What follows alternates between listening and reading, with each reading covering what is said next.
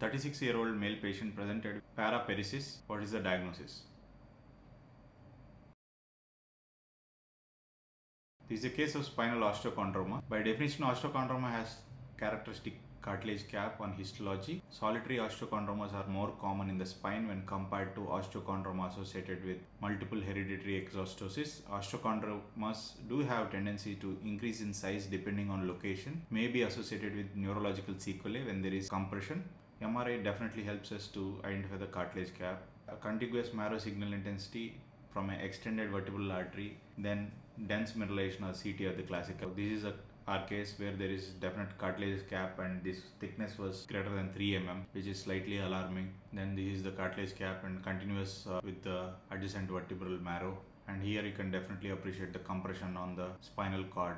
CT showing dense ossification, the classical picture of cauliflower-like osteochondroma of the spine.